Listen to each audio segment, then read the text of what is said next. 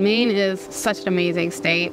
From a fisheries and wildlife perspective, we have it all, right? We've got the mountains, we have the lakes, the streams, the rivers, the coastline.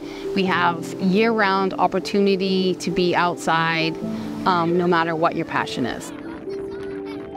There's something to be said about being a fisheries biologist in Maine or a wildlife biologist in Maine, because the state of Maine has really amazing resources. So everybody wants to be that biologist here in the state of Maine, right? If you're a brook trout biologist, a bear biologist, who wouldn't want to be in Maine, right? This is the place to be. We have amazingly dedicated, passionate, qualified staff that are really progressive, they're thoughtful, they're coming up with new projects, new ideas, solutions. And so we are really fortunate to have the staff that we have. We have places that you can go that have never been stocked ever. So 10,000 years of evolution are in these isolated little ponds. We have places that have 4-pound trout. We have places that have a lot of 4 to 8-inch trout. We have places that are stocked, and part of our job is to manage all of that. There's just over 20 fisheries biologists for the whole state of Maine, and obviously the state of Maine is quite large, and we have a lot of different unique and native fisheries populations. Just in the area I work, I have over 400 ponds and lakes and thousands of miles of streams, and there's only 3 of us in that region. So we can't get everywhere.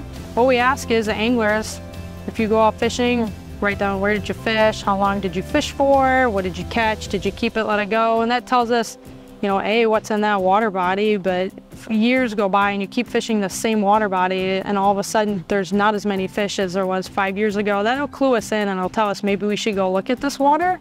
Another project we have going on, Citizen Science's Foy tag studies, which is a little tag that's right next to the dorsal of a fish.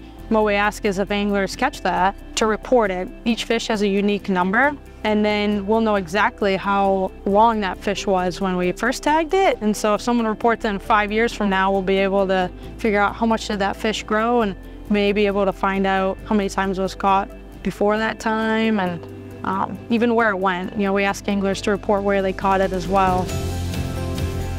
Knowing that the work is helping ensure that these opportunities, these fisheries, these resources will be here for future generations, especially as a mom, that's what I'm most proud of. The anglers are so much more involved in our management now than they were in the past, so it's really been, a cooperative effort. We feel like we've done a pretty good job at protecting the wild trout.